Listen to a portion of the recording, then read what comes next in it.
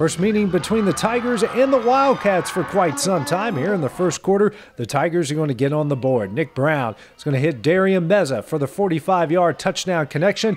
Extra point is good. The Tigers now lead this 7-0.